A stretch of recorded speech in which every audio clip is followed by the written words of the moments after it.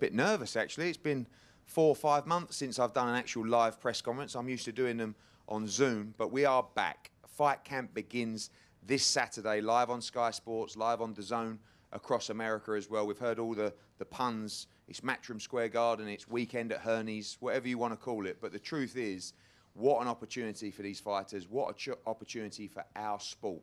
I've seen other people come back, studios, empty casinos. Great, and we credit them.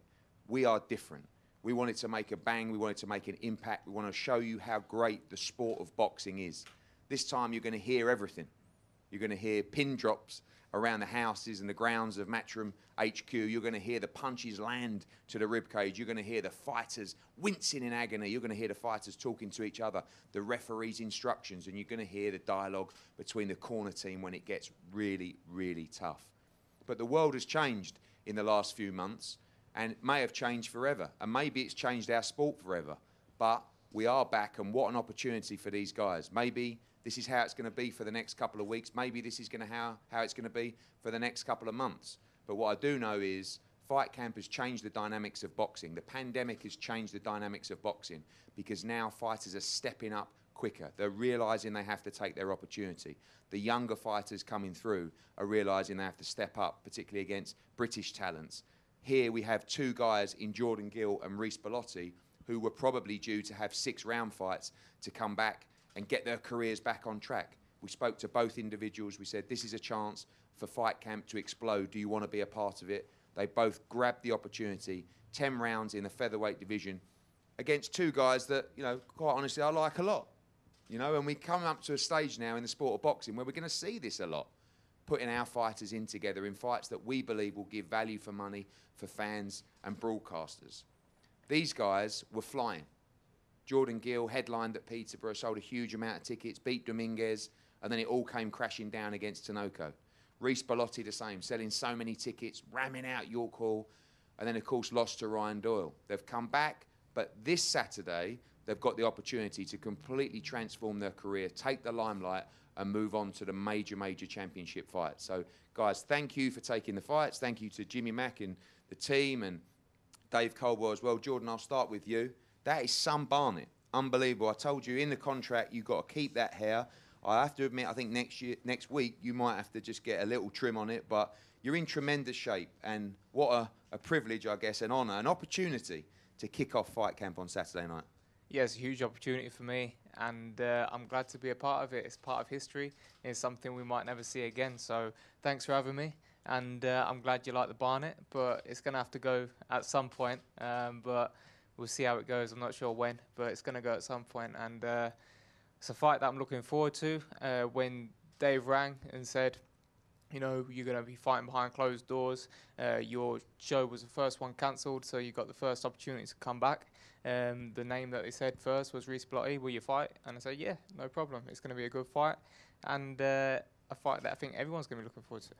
How's this experience been for you? I mean, I came into the bubble yesterday. It's quite mind-numbing, if I'm being honest. I mean, you live that regimental lifestyle anyway, so I guess it's not too much different. But you're not getting to see the venue. You can see all the pictures coming back from Instagram. It looks sensational. But how's this whole experience been for you, being inside this bubble, so to speak, and knowing that on Saturday when you arrive at the HQ, you're going to see it for the first time, and it's going to be some sight? Yeah, it looks good. From what I've seen online, it looks amazing. I think you've done a great job. And like you said, you've separated yourself from the rest, the Frank Warrens and the top ranks. So, you know, congratulations. Cheers, mate. Well, we'll talk about the fight in a bit. Reece, over to you as well. I've never seen anyone, I mean, actually 2 guys who are physically 365 days of the year in incredible shape. You are one of them. I was looking at your 6-pack on Instagram this morning while you were playing Mario Kart with Jimmy. Unbelievable. I mean, obviously, I can relate to that. But the fight itself, Reece, obviously you come off a great fight in Italy. I think probably kicking yourself a little bit from that performance because you could have gone maybe a gear or so up, and I think you believe you could have won that fight. But again, these are the opportunities you've got to take, and a great start to Fight Camp, kicking it off as the first fight. Yeah, no, exactly that. Like you said, didn't perform to my best in Italy. It kind of is what it is. You don't look too much back on it, and with excuses and things like that, it is what it is on the night.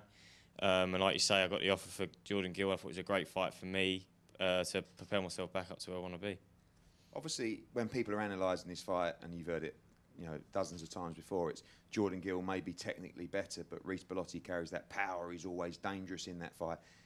Is that as clear as this fight is, or have you got to be a little bit cuter, or are you looking to walk Jordan Gill down and try and stop him?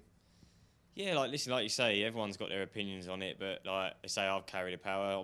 I wouldn't say that Jordan doesn't punch hard. You know what I mean? Just because his record doesn't show it doesn't mean he doesn't punch hard. Like I say, on his performances, definitely looks technically better than me. But on the night, we could both turn up with different game plans. In terms of this fight, I think at championship level could be your last roll of the dice, if you like. I know you haven't been in the game that long, but you have had a number of championship fights. Do you feel the pressure to make sure you win this fight and to leave absolutely everything at the ring at Fight Camp on Saturday? Yeah, definitely. Like you say, I'm going to leave everything in there on the night. And if Gill comes out the winner, I've put my best performance I can on that night. Jordan, obviously, again, that people analysing this fight, I think that's pretty straightforward, really, isn't it? We know about the power that Reece Bellotti carries. You said in Matchroom Boxing YouTube build-up that you believe he carries world-class power as well. Something you've got to be wary of in this fight as well, because a huge amount on the line for you. Yeah, 100%. Everything's on the line for us both, and I think that's what makes this fight so important, so interesting for everybody involved.